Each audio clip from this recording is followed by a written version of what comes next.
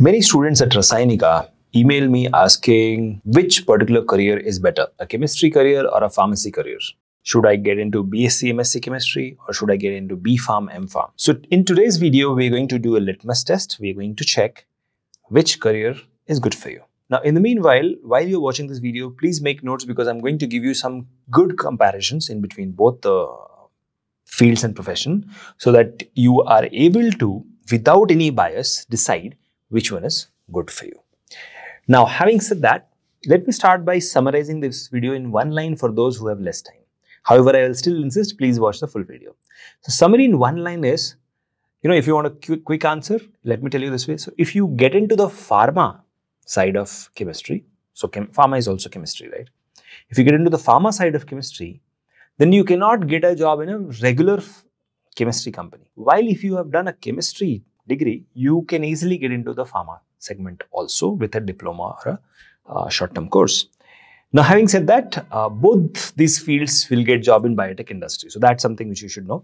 So now coming to the elaborate answer to this. Wherever you will see BSc, MSc chemistry, so this makes it 5 years. Wherever you will see B Pharm plus M Pharm, it will be 6 years. So obviously you're spending one extra year here. Money-wise and profession-wise, there is no much, reward. It's like similar depending on how good you are, right? So first things first, you have to remember that if you have an interest towards the human side or animal side or the biology side of chemistry, then easily you can get into the or drug discovery side of chemistry, then you can easily go into the pharma segment. If you have interests only into the chemistry, like you love physical chemistry, inorganic or organic chemistry, so core chemistry you can go in. And according to me and the experience which I have 17 years of experience now in the industry, I have seen that chemistry candidates get easily absorbed in chemical sciences industries. They easily get absorbed in the biotech industry and they easily are welcomed in the pharma industry also. Whereas when you are doing a pharma, you are welcomed in biotech as well as pharma companies, but not in chemical companies like paint industry. So there's some aspects where you may not be able to get in. So that is something which you should know. Now, let's look at the factors which you should consider. So the first thing which I said is education. Here you are spending 1 year extra in pharma instead of doing a BSc plus MSc, which does 5 years. Now, the career options which you get in chemistry is academia, industry, research, and government agencies. While in pharmacy, you get jobs in hospitals, retail pharmacy, pharmaceutical company, biotech companies, but not in core chemical sciences companies. Okay. Now, the third is a working environment. Now, generally, both of them will have similar working environment if you go into the research. So, if it is a laboratory or a research facility, yes. But if you go to pharmacy, if you're working in a shop like a community pharmacy or a hospital or a pharmaceutical industry, so there will be different conditions. You may not get only the same condition. However, in chemistry, same condition. It will be a lab, right? And next is patient interaction. So in a chemical sciences company, you don't have any patient interaction. However, in pharma setup, obviously you will have. So that's a patient interaction.